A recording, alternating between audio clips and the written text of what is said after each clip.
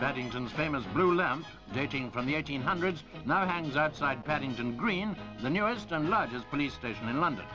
The Home Secretary Mr Maudling was there to open the £1.5 million complex. Nowadays, the bobby on patrol is in permanent contact with the communications nerve centre, where his position is pinpointed on colour-coded maps. The procedure's been streamlined for maximum efficiency.